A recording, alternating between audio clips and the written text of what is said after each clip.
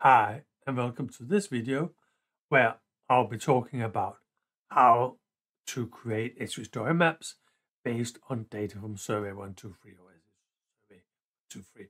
So this is really a follow-up on a previous video I made about how to create a map-based survey using Survey123. There's a link to that video in the description and some box, I don't know, probably up there. Anyway, so this is very much about, not so much all of the things, cool things in a story map, but more specifically those things that lend themselves to work together with Survey123 data. I will be covering getting data out of Survey123, adding charts, or maybe not so much adding charts because that's a relatively limited thing that you might think was very obvious. Creating maps, creating map tours, creating filtered map feature classes in order to make map tours on a subset of the data from the Survey123 data. And then finally, basically just remember to share story maps. So let's dive into how this is done in ArcGIS Online. So I have myself a course account here. So it's a user with some limited rights, and that's the first thing you have to consider. Which access rights do you have to your survey? So in the video about creating these surveys, I said that you have to remember to set shareable, different scale levels. So this one is made shareable to a group in our organization that this member, or this person here, is a member of. So this person can read data from the survey but not change the survey as such. So let's take a look at that. So the first thing you do is that you go to the 9 dots or the applications, and if you haven't rearranged them, they will be in some order. In this case, Survey123 is at the bottom. I use it quite a lot, so I'll just move it up to the beginning. And I will probably also want StoryMap up there. Those are the two apps that I'll be using in this video. In Survey123, if I click that, it will bring me to my Survey123, where I can see all surveys. If I go and say surveys I own, you see there's no survey I own, but surveys I can view results from, we have this one. So I can go in and see the results of this survey. If I go to analysis, it will generate a little report for me about the survey. And it makes a nice graph here and dumps all the images and creates some nice quick analysis of it. You can go in and take questions out and filter and things like that. I'll just print this out as a PDF.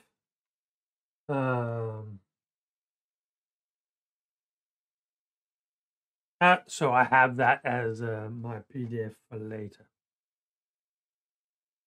I can go into data.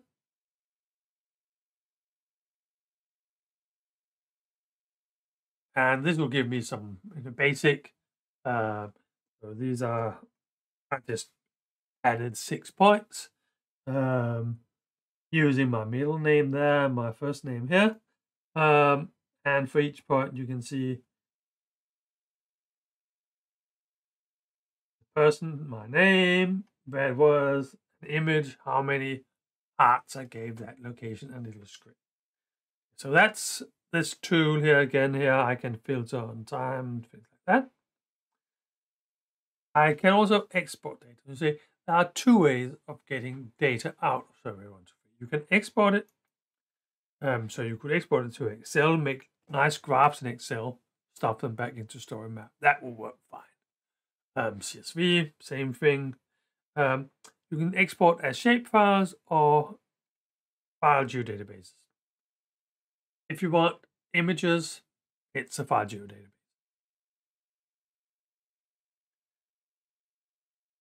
You should also note that these will make a snapshot. So if I say export, I'll have a file. If someone changes my survey, that won't change my survey or my file. Okay, so that snapshot is very good. In some ways that you say, okay, this was the state of the survey at this moment.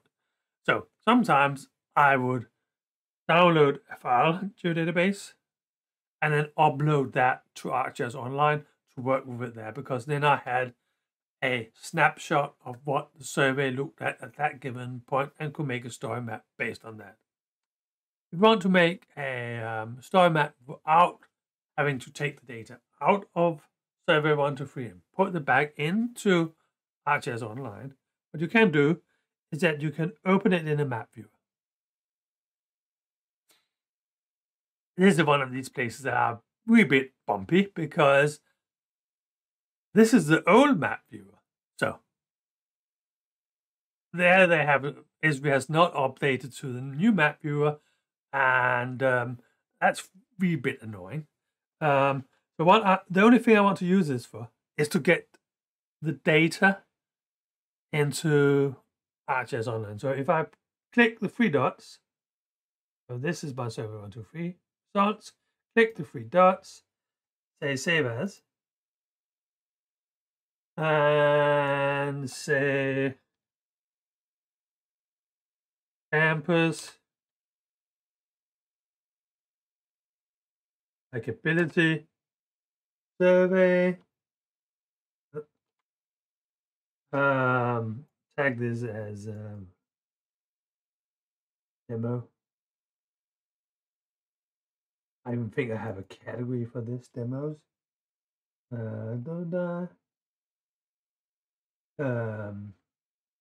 Just so I know I can easily delete them. And I could create a folder to save it in.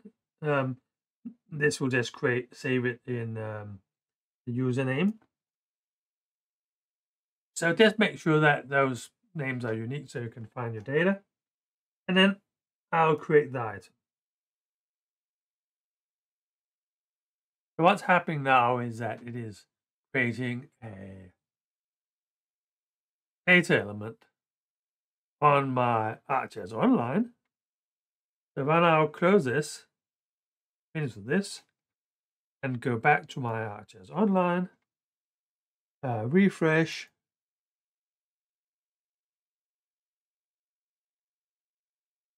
we see that we have a feature layer here.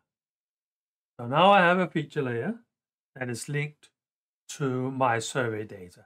If my survey data gets updated, this feature layer also gets updated. So this is a live link to the data set for better or worse, depending on, sometimes it's nice to do that. Sometimes you will have it as a static. If you want it as a static, the only way was to go and do the export in Survey123. Good. So I have now got data out of Survey123. I also covered that if you want to make charts, you can export to Excel, create your chart there, or you can download that report. So that's basically the possibilities you've got at the moment. You can make a chart in a map here, but how to get that into StoryMap, I don't know. So this one, survey data, I can start working with over here in ArcGIS Online. So I can open in Map Viewer. Now it's the new one. It is nicer than the old one. And I can start creating some maps. So the idea of StoryMap, of course, is that we want a lot of different maps as part of our story. So let's think of some obvious maps we have. In this case, we have a survey where people have given places hearts between 0 and 5. So one thing would be to symbolize these points. So this one, if I click on it, this was 5 hearts, and there was a picture on it. So, and I remember this one was only 1. So change the symbology of my points. So the way of doing that, make sure that this one is selected. Note that in Esri terminology, this is the dark menu, this is the light one. So in the light one, so once it's chosen, or in the light one, we can go to this button called Style. And we can make different styles. So let's start with just giving it different colors according to how many hearts the data set has got. So to do that, you go up here, choose an attribute, hit that plus, say I want to give them symbology according to how likable this place is. So that will be my symbology. You can see it's a bit strange. It says 5, 1, 2, 3. I don't know why it chooses that ordering. Bit strange. So in here, I will probably want to rearrange. So drag 5 down. So 1, 2, 3, 4, 5. You can always click on one of these, change the color, change its style. If you want to create a flow of colors, you can go up to this where it says simple styles, click that, pick the pencil, choose one of these more gradiated colors. Let's say this one, for instance. Done. So red is likable, blue is not so likable.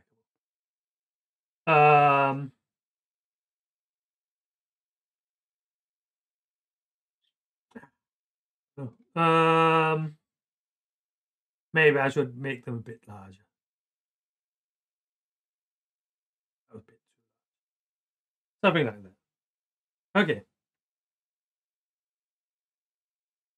I'm happy with my map.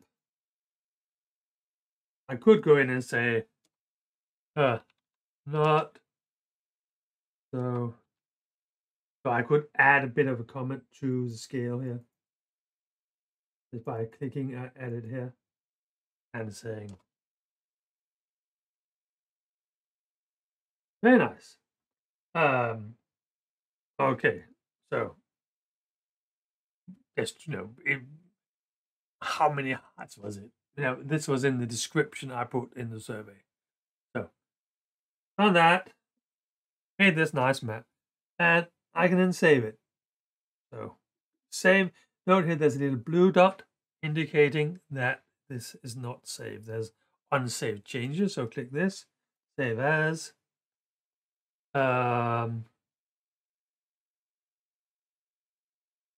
Maybe no. Let's do that. Okay, so this is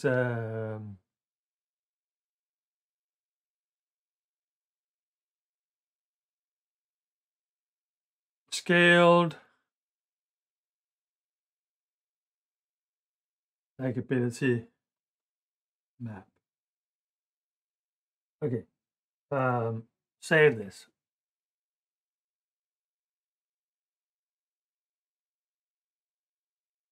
I will, you can hear that I'm hesitating a moment because I might as well just be a bit organized.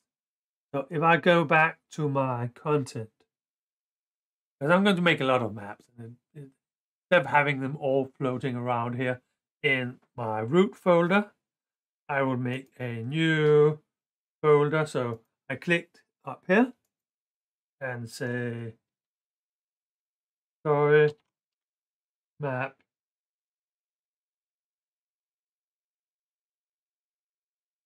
survey and Lisbon. So now I have that folder. And because I started out without really thinking what I was doing, I'll just take those two and move them to my folder there. So, good. So I can now continue my making maps. Again, there I can click on my feature layer and open it in the map viewer. The same as I did before. And again, zoom in. So we had one where we had each class had its own. Let's make a map where we have only those that had high values, so 4 or 5. So I want to filter my data set. So just like before, making sure that this layer is selected. I go and, wasn't chosen like that. So like that, has this blue line. Click the filter. This one. Add an expression. And I want to filter on how many hearts. So I'll go and say, how likable is it? That. Here we have a bit of a peculiarity. It's how Esri does this. I have an is, that means I can have one value, and I could add an expression. That's fine enough if it's relatively simple. There's a trick, that is to go and choose includes, and then say select values, and then I can say includes 4 and 5. That's an easier way of having multiple values. So you can see they are those that are colored now. Those that are not filtered are the gray ones. As soon as I say save, they disappear. Okay, so now I have a map where I have those with a high value. In this case, yeah, it's okay. What I really want to do is I want to make a hotspot map. So I'll go up to my style and choose this heat map. At the moment, there's only 3 dots. If there are more dots, it would be more interesting. But I can do some tricks here. I can go in and I can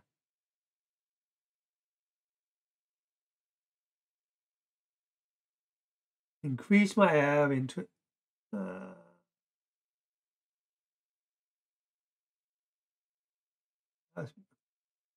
just about I can't do this. Maybe let's float together.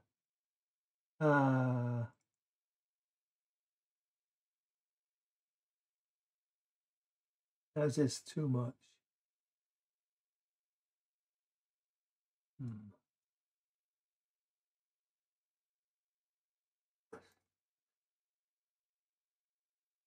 That is I can go. So something like this. Not really good because I have so few points, but you get the idea that we can increase the area of influence, and we can decrease how much or increase how much it deteriorates as a function of distance. So this one will make them, I made them smaller. Let's see. Good. So here I could make small ones with a high density. So, and this one, as I increase this one, the influence will get more and more blurry as you move up from the point. As I increase this one, I increase the area of influence. And in that case, I have to decrease the blurriness for you to be able to see anything. And I might be able to pop the colors up a bit like that. So it's a bit of fiddling around, combining your area of interest in your heat map with your deterioration, also your this, they call it soft edges. Okay, I'm fine with this one. So I've made a new map, and I guess I can go and click here on my save, and I can call this heat map. And this time, because I have made my folder, I can now save it down on my folder. Demo. Save it. Okay, so now I had one with just the point, or the points for different scales on it. I had all the nice places. I might as well also just make a map of all the nasty places. So if I change this one, I can go in here and say, okay, not includes at the moment. If I say do not excludes, I get the places. Okay, so now I'm just swapping it. So those are not 4 or 5, they are excluded. That, so this was what I had before. This is excluded. I could, of course, say include and select values and then get rid of those two and include the low values. That. Done.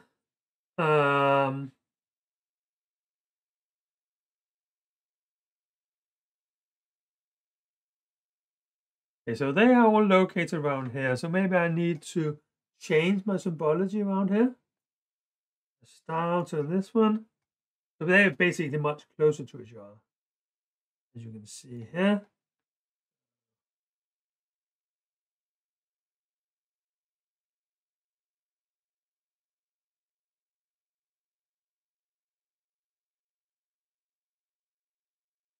The nasty places or the less interesting places are down there. Okay, so this is a heat map just saying approximately where. If I also want the original points, what I could do is I could say done. Now I could go over here. Maybe better say done again. And right click on this. Sorry, click on the 3 dots and then duplicate this layer. And this time I want them symbolized as just dots. Now you can see the individual dots. So now I have both my heat map and the 2 points that are in the heat map shown on the same. Okay. So again, there's that one change. This time better because I just worked on the map from before. So you can see it's my heat map thing there. So I'll just do save as to make this one. So I'll call it heat map. Not so nice. Save it, same thing. So if you just reuse your maps and then save it, do the save as, reuse it, you can quickly create quite a lot of interesting maps using simple symbology and filtering. Of course, we could also fit on other things than the hearts. So we could go up and let's just get rid of this one. And we've got one layer, change it to points, done, and then go to my filter and say, okay, I want them to be I remember that's a 3 there. Okay, so now I've got values 1, 2, and 3. Okay, done. Now I can add a new expression and say, okay, which one of these low values, 1, 2, and 3, were created by Esben? So I could go and say that please enter your name is Esben. And you can now see there's only one point where the value is 1, 2, or 3, and where the user that entered the data was Esben. So I could add like this. So this one should now only have that one point where Esben gave a low value. All of the other points that Esben gave were high values. So we can combine these filters with an AND.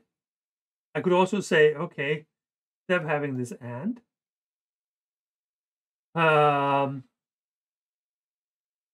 we could use other ways of adding expressions. So we do that by going up to where it says match all expressions and say match at least one expression. So in that case, it's going to be a point that has a value of 1, 2, or 3, or, as it says now, is created by Esben. So if I just get rid of, how can we see, I just get rid of that one. I'll get rid of that. So that didn't change because that 3 was created by Esben. But if I delete 1, that, and save, then, oops, oh, sorry, I've still got, so creator is, I got this thing wrong now. Change this one to, please enter your name, is Esben, this. So now hopefully you can see that that point 2, that was made by William. And these points 1, 2, and 3 were created by Esben. So I can combine one or more criteria using an OR, which means that, as they say up here, file must match the following expression.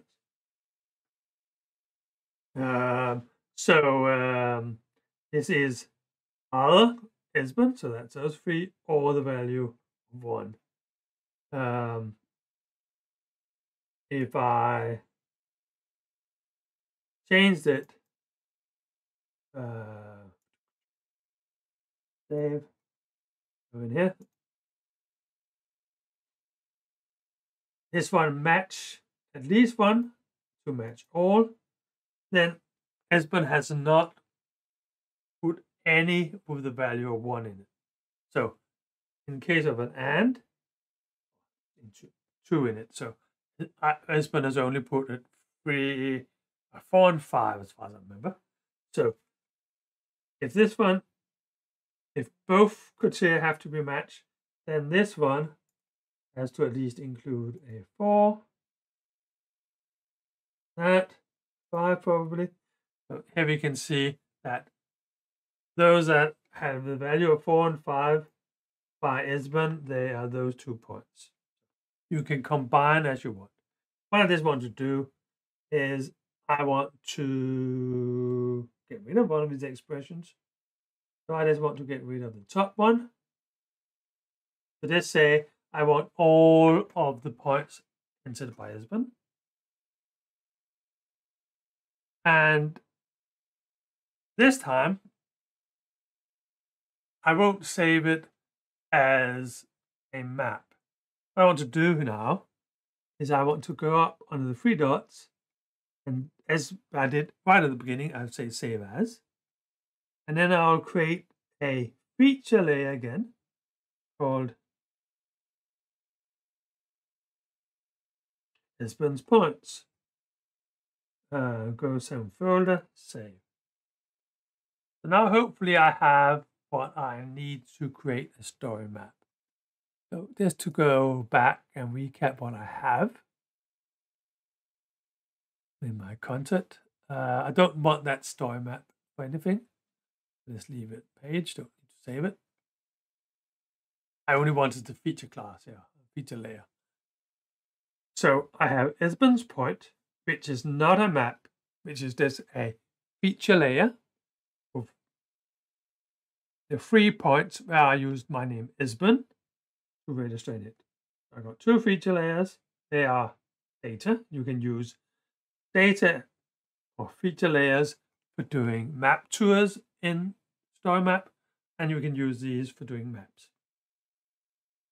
So now let's go and create a StoryMap. So we'll go up to the 9 dots, click the 9 dots, click StoryMap, create a new story from scratch.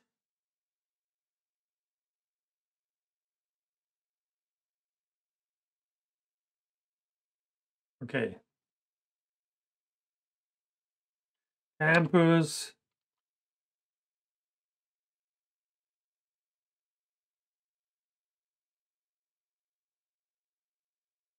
No, survey.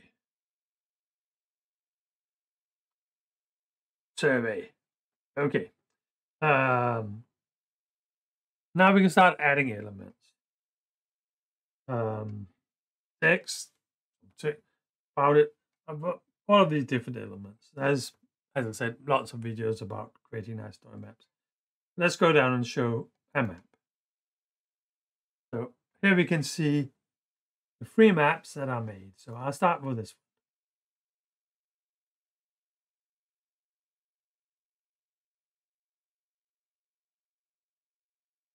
one. So I can zoom in. I can also, if I want, I can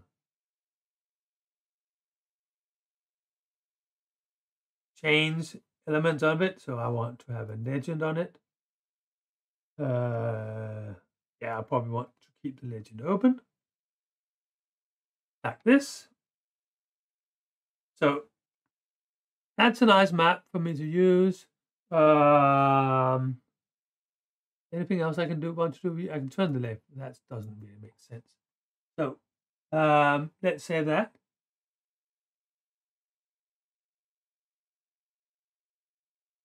So now I've got this map. I could also make a swipe map. So swipe here. So here I want to have a web map with my heat map of nice places. Give me another name, but never mind. So that was there. And over here, I will add my heat map of not so nice places.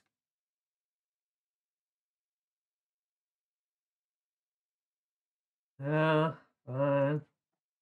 So now we can do a swipe between nice place map and not so nice place map.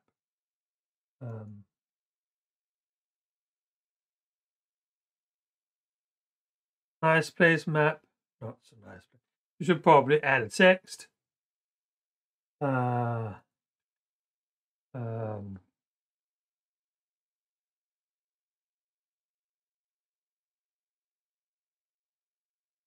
Swipe left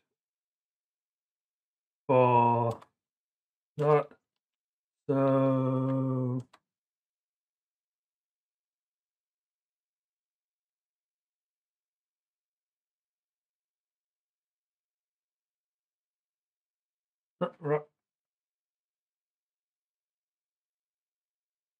not so nice places.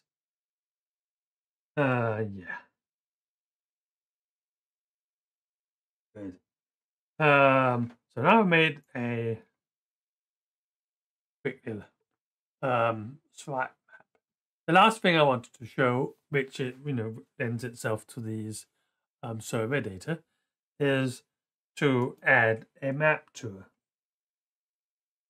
The map tours, they don't use maps, they use feature classes.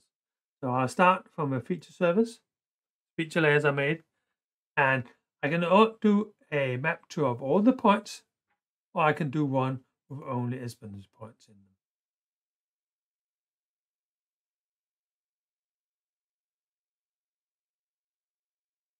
them. I wonder what happened.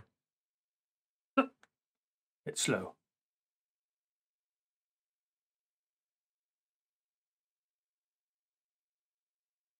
So now I have this map tour with only the points I registered where my username was Esben. I can change my tour, so I can say, hey, data. So I don't want this one, I just want my comments. Right.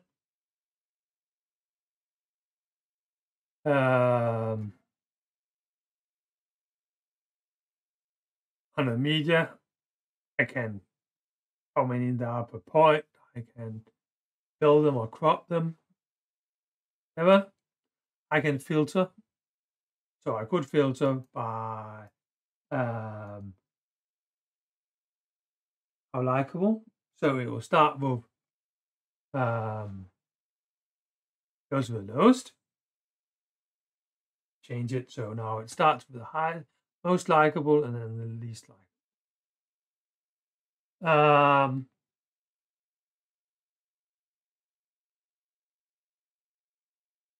I can also choose a layout.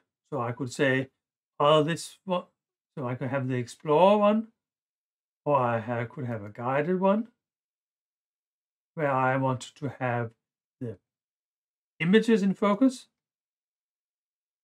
So in this case, my story map would have start with a nice place, and as I go along, it will go to less and less places. Things I give less and less. So that was those basic components that lends themselves to story maps. All the other ones are basic. You can add and watch not in other videos about using Survey123. These were, part story map, but these were those that were specific for adding data and using it story map together with Survey123 to tell a story about the data as described, or the place as described in the survey. So once you're finished and happy, you can go to a preview. Yes.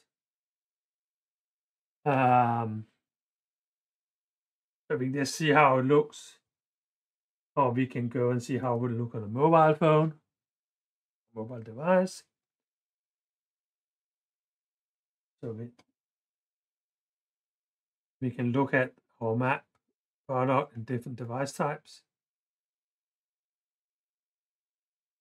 If you're happy, close it there and publish.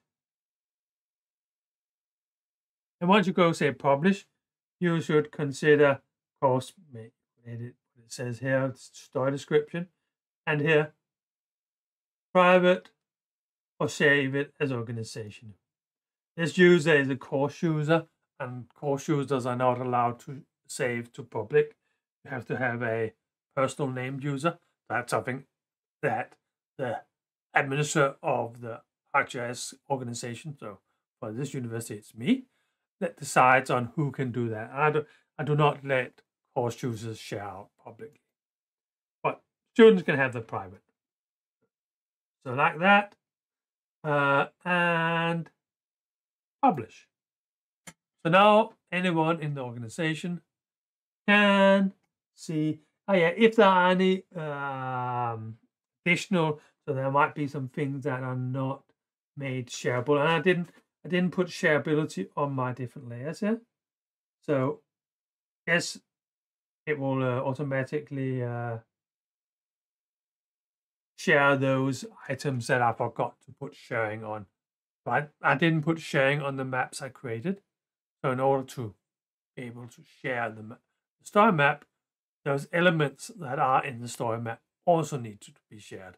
That was what this last thing did for us. So now I have a story map, and anyone in the organization with that link can go and watch the story map. So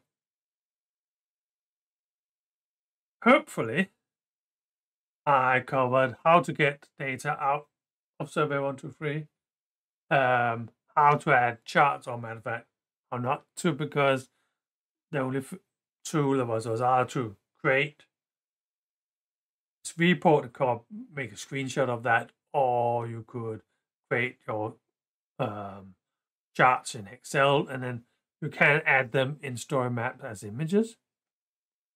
Creating maps. So we had maps with different symbology. So symbology for 1, 2, 3, 4, and 5 parts. We also made heat maps. So where density of points were highest, they are most interesting if you combine that with a filter.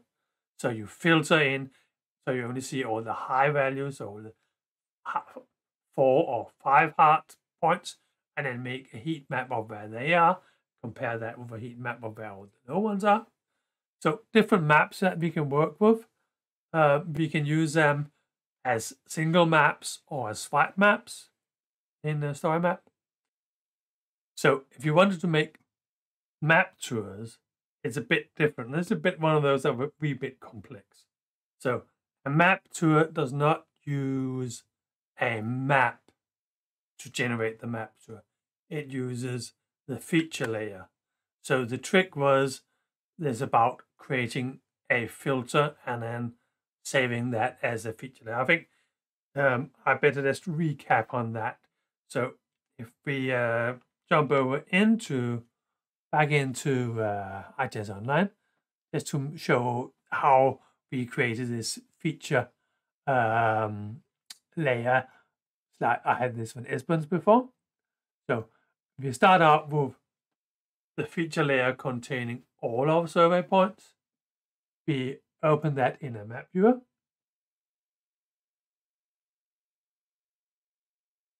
And make sure that's selected. We don't need to zoom in or anything, because what we've got to do is go to the filter, add a filter, and say in this case that please enter your name. So this one is not Esbjørn. Let's do it for William. Add the filter, not the next one now. Delete that.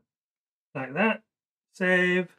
So if I now zoom in on that, you should see that there's only those points here. So Esbjørn's points were here, William's points were there. So this is a map.